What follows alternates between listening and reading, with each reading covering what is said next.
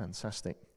So we're starting a new series this morning that we've called The Way of Jesus. And this is a series that's going to take us all the way up until Christmas. And I just want to start this morning by just giving us something of a bit of an overview of where we're going to be going over the next few weeks. And I want to begin by asking this question. Who are you trusting to lead you into the right life? Who are you trusting to lead you into the right life? You know, since I've got back from sabbatical, you might probably be getting sick to the back teeth of me talking a lot about social media, but I'm going to do it again because we live in a day and age that has seen the rise of this term, the influencer. Have you heard about that? The influencer. And if you don't know what that is, then if you still watch the television, then you'll put on a television program, something like, Celebrity MasterChef or Strictly Come Dancing or something like that. And you'll see on it, you'll see a number of people like, that retired ex-cricketer that everybody knows or the BBC News reporter. But you'll also always get these people that are suddenly springing up on all of these programs and they say, he's a social media celebrity. Or an influencer, a social media influencer, even though you have got no idea who they are. Is that just me? I haven't got a clue half of them are. When they play these celebrity football games, I don't even know half the people are anymore.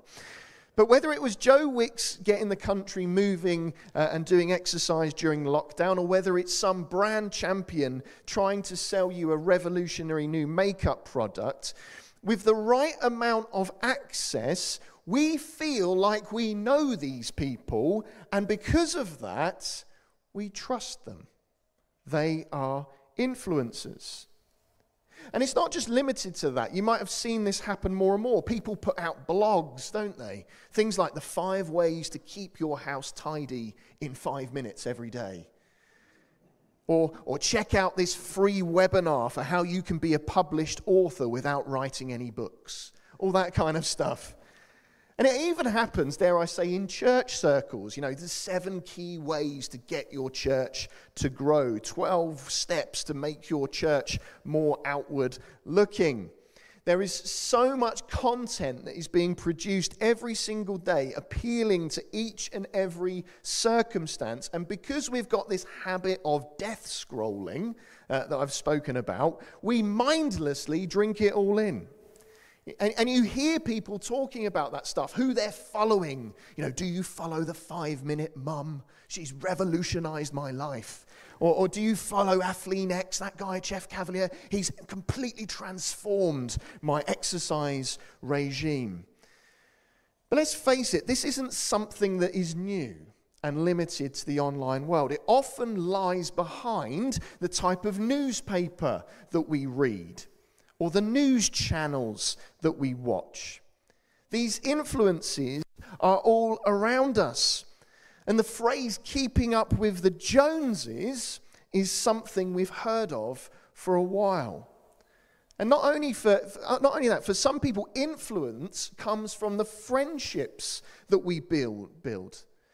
The people who we listen to and confide in about the big stuff. We seek their influence on their life. And some people, they crave influence. They want to be influential people. They want people to come and to listen to them. It's why people become church ministers, because you have to listen to them. I joke. But people crave influence. They want to feel as though they matter. They want to feel as though what they say matters. They want relevance and they want affirmation. And it's why we're going to be looking at this series, The Way of Jesus. Because very often, the reality is we find ourselves going in all kinds of different directions, following different ways of being influenced by different people, when I believe that as followers of Jesus, we are to follow the ways of Jesus. Amen? And so this is what we're going to be looking at over the next couple of months. And what I want to do this morning, by way of overview, is just to give us some orientation as to what different ways that we can go. And the first way is the way of the world. Now, when we talk about the way of the world, we're not talking about, the cosmos. We're not talking about what God has made. We're not necessarily talking about the people, because we are all image bearers of God. No, when we talk about the way of the world, we're talking about the social and cultural practices that are opposed to God and his plan for this world. Now imagine a girl in the 21st century who is lost to image. She says, "I don't feel beautiful." And her friend says to her, "What are you talking about? You are beautiful." But the girl says, the magazines that I read, the things that I see on Instagram and Facebook every day, they tell me that I'm not beautiful, that I'm not enough, that I need to try harder. And these magazines, these social media influencers, they're all under pressure to sell. And they're part of a wider industry.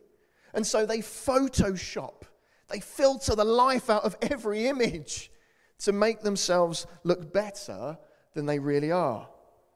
And they present what is a lie to the people looking at the pictures, and they play on women and men's insecurities and anxieties about the way that they look. All with the aim that people buy the products they're promoting and selling. They tell you what you should wear, what you should buy. And you get it with all of these creams that apparently reverse the aging process. We just don't need to look around the room. It's not working.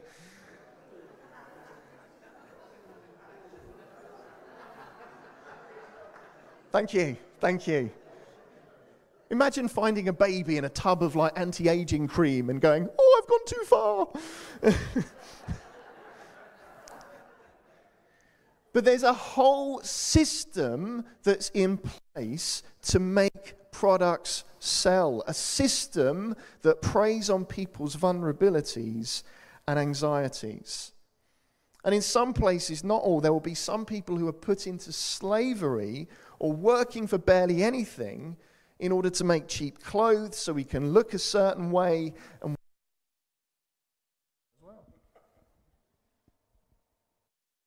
is that what? There we go. There's a whole system that's in place for what we wear and how we look. And so the anxieties that girl feels and the mental health issues that surround all of that are coming from a whole system that is putting pressure on her. This is what happens in the 21st century when we have a system and a society that opposes God's ways. This is the way of the world. And the problem is, it's seductive to us. Ephesians 2 says this: "As for you, you were dead in your transgressions and sins, in which you used to live when you followed the ways of this world, and of the ruler of the kingdom of the air, the Spirit who is now at work in those who are disobedient. All of us also lived among them at one time, gratifying the cravings of our flesh and following its desires and thoughts." I said this last week. The way of the world is you be you. You deserve this. You go for it. You matter the most. Your happiness is the most important thing in this world.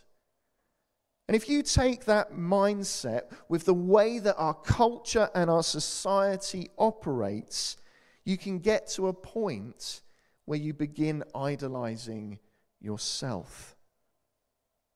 Think of David in the Bible.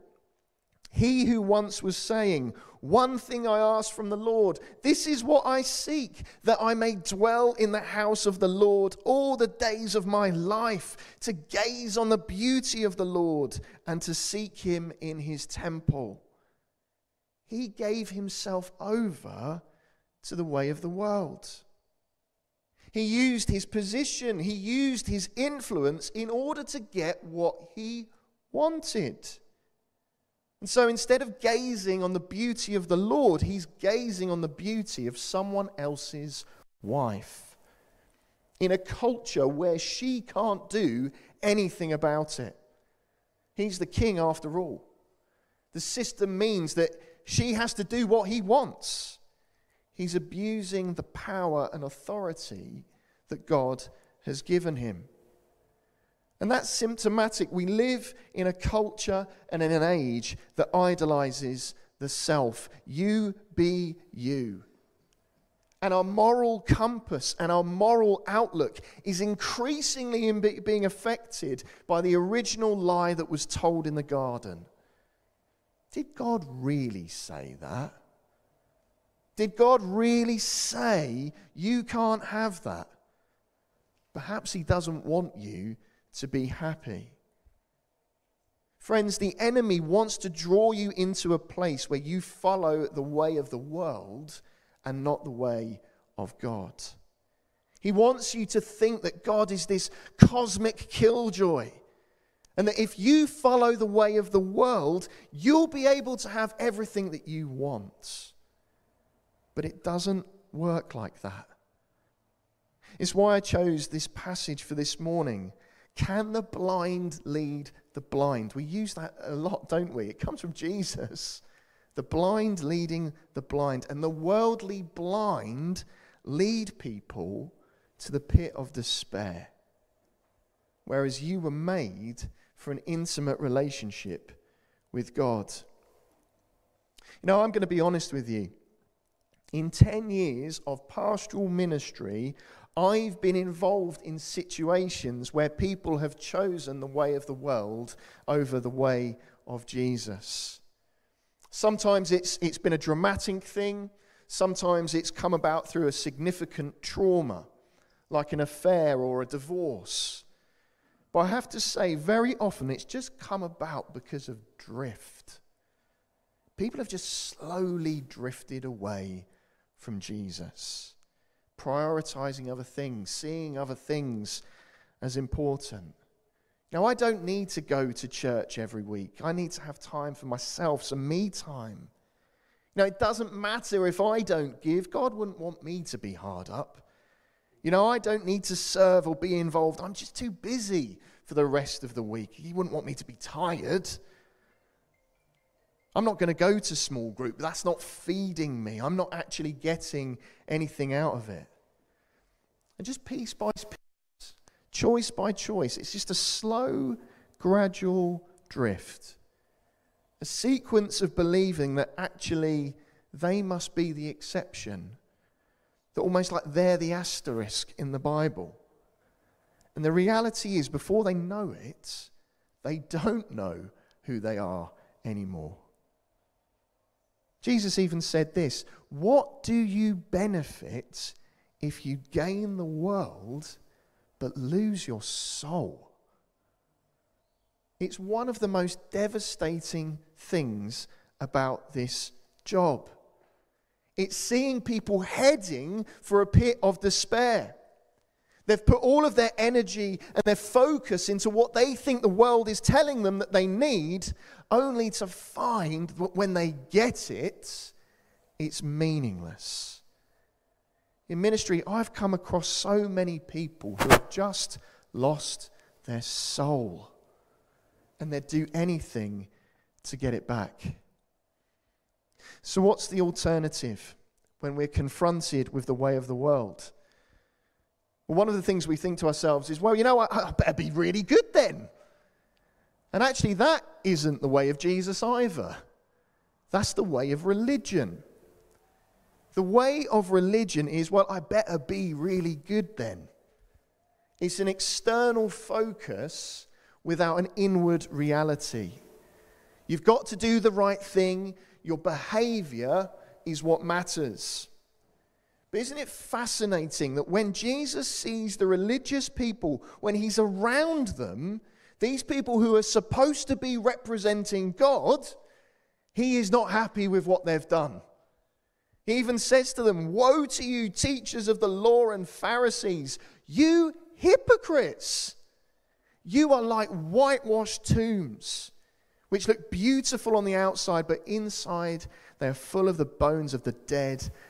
Everything is unclean." Friends, the sad reality is people can come to church every Sunday for their whole life and never really change. People can be in positions of leadership in the church and they cannot look a thing like Jesus.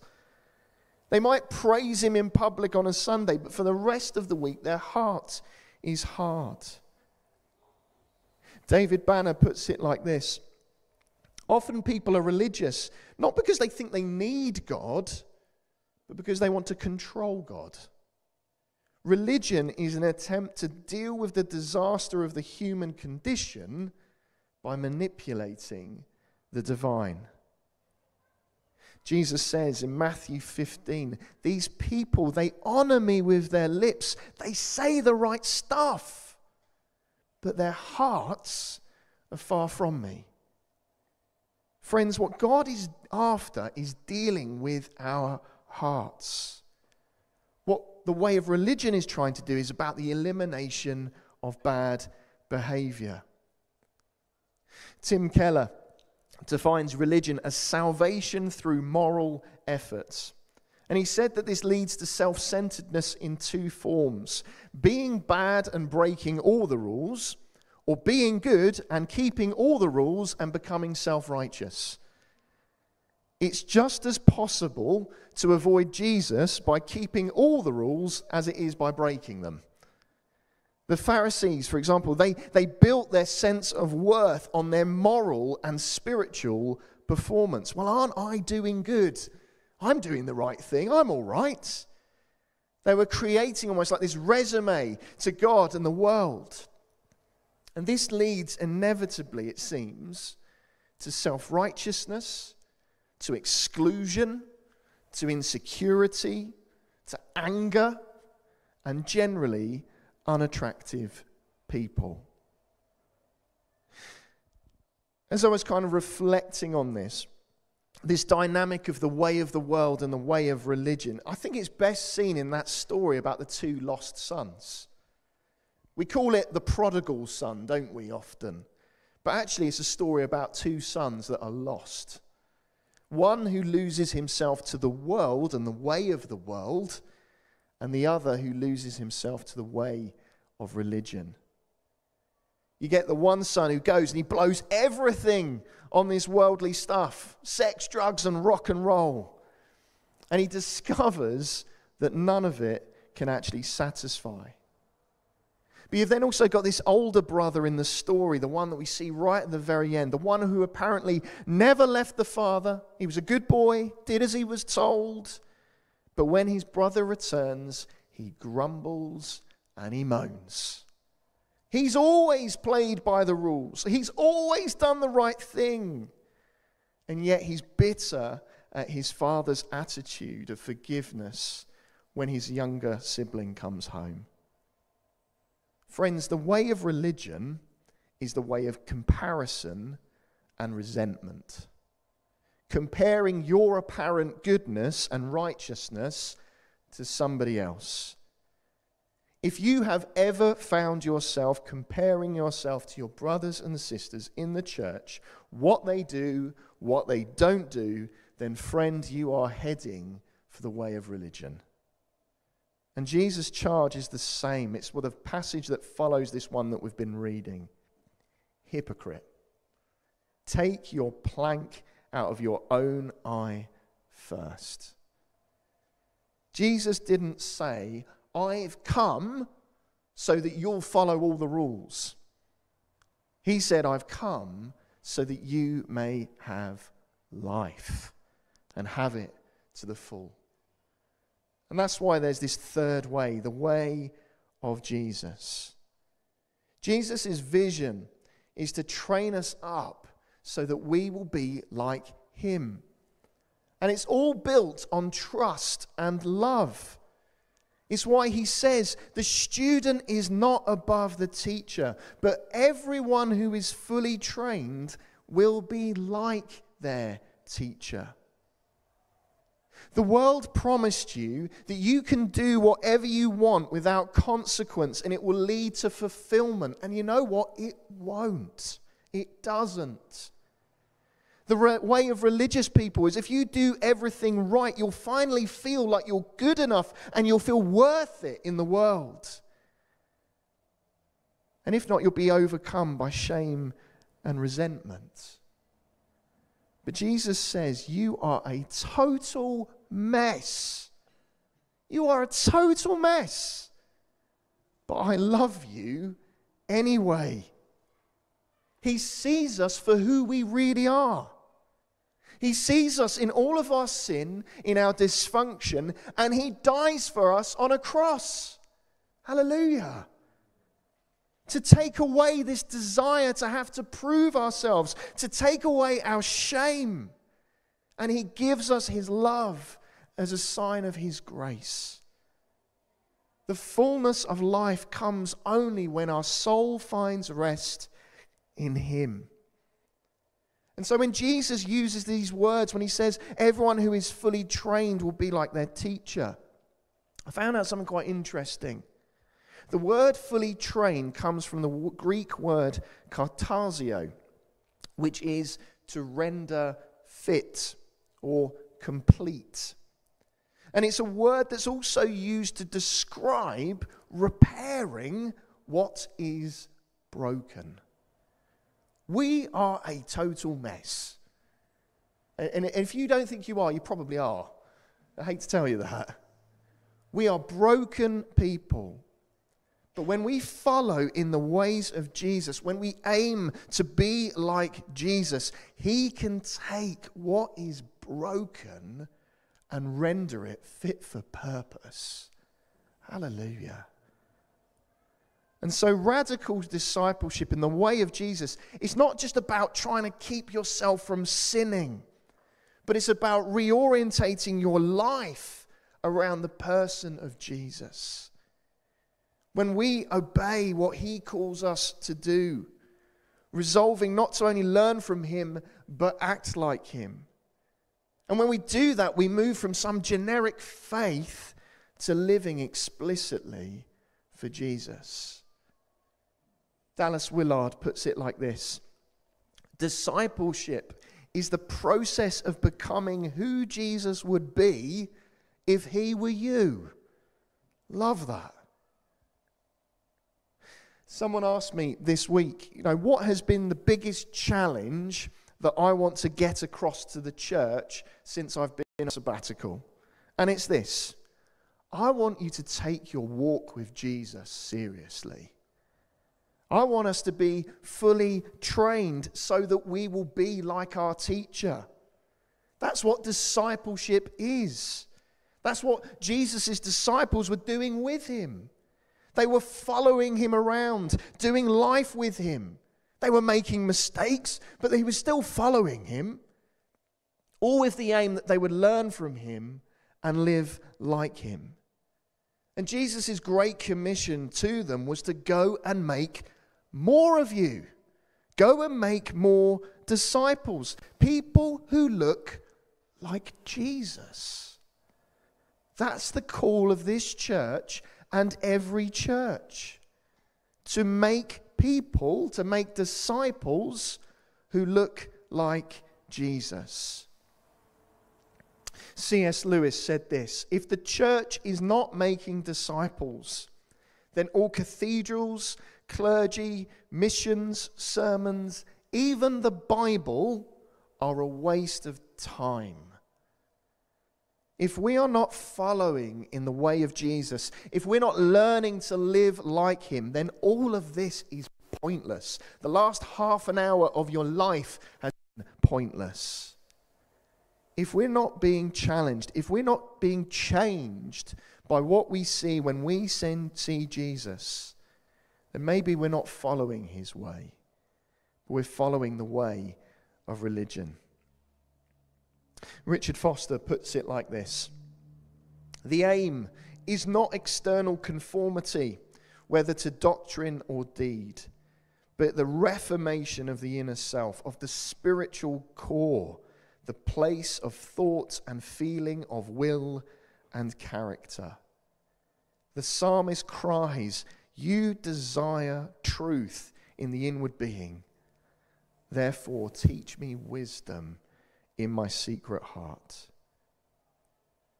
Three things quickly as I close. In following in the way of Jesus, we do it to be formed. I've talked about this a lot recently, about the way in which the world is forming us and potentially it is deforming us. When we follow the way of Jesus, we are formed in the way of Jesus. And that happens because of the Holy Spirit. We don't change because we've done stuff. We change because we invite the Holy Spirit to come upon us and change our hearts. There is staggering spiritual potential when we are formed by the Holy Spirit and not through our own efforts. The challenge is to be formed in the way of Jesus. It's also to be transformed. Romans 12 says this: offer your bodies as a living sacrifice, holy and pleasing to God. This is your true and proper worship. Do not conform to the pattern of this world, but be transformed by the renewing of your mind. Then you'll be able to test and approve what God's will is, his good, pleasing, and perfect will. Don't conform. Don't conform to the way of the world. Be transformed by the renewing of your mind. And when we follow the way of Jesus, we think differently to the way the world does. And we're going to see this throughout this series. We're going to look at how the way of Jesus is the way of self-denial. It's the way of radical obedience. It's the way of sacrifice. We also see how it's the way of confrontation at time. We need to be transformed by the renewing of our mind when we follow the way of Jesus. And then we're also to be conformed. Romans 8 to verse 29 speaks of Jesus being the first of what the new humanity is going to look like. Be conformed to the image of Christ. What would the world look like if people looked like Jesus? That's his kingdom. That's the answer. If we all looked like Jesus, that is what the kingdom of God will be. When we follow in the way of Jesus, the propaganda of the world is replaced by truth that sets us free. So as I close, I want to come to a passage from the prophet Haggai. I love this passage. This is what Haggai says. This is what the Lord Almighty says. Give careful thought to your ways. You have harvested much. You've planted much, but you've harvested little. You eat, but you never have enough. You drink, but never have your fill. You put on clothes, but you're not warm. You earn wages only to put them in a purse with holes in it. This is what the Lord God Almighty says. Give careful thought to your ways. Go up into the mountains. Bring down timber. Build my house so that I may take pleasure in it and be honored, says the Lord. You expected much, but see, it turned out to be little. What you brought home, I blew away. Why, declares the Lord Almighty? Because of my house, which remains a ruin, while each of you is busy with your own house. Give careful thought to your ways. What way are you going to follow? Are you going to follow the way of the world, where it's all just going to be blown down anyway? Are you going to follow the way of religion that only leads to shame and resentment? Or are you going to follow the way of Jesus? God is saying to us, how can I bless you with kingdom life if you're giving all of your energy to the way of the world or the way of religion? So as we start this series, as we start this adventure in following in the ways of Jesus, let's begin by giving careful thought to our ways. Let's pray. I'd like to invite the band to come.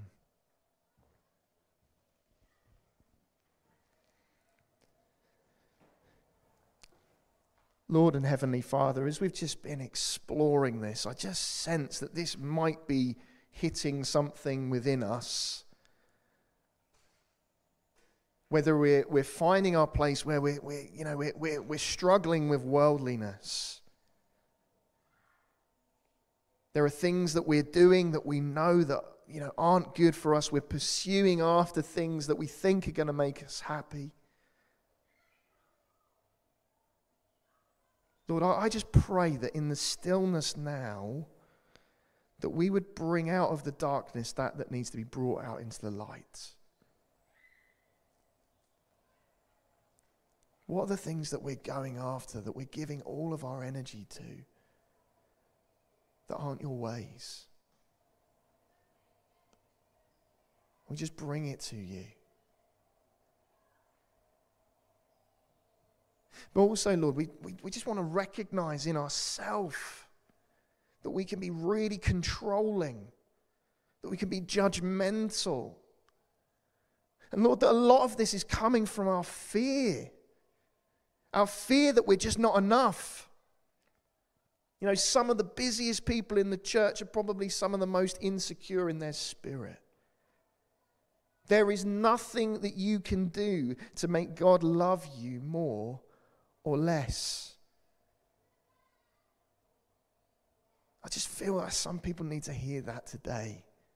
You are enough. And thank God it's not because of you. It's because of Him. Lord, we thank you for your mercy, your grace that you pour out us in abundance because of Jesus. And we just pray, Lord, that we would give careful thought to our ways over the coming weeks, and that you would grow us to be more like your Son, that we as a church would look like Jesus. We ask it in your precious name. Amen.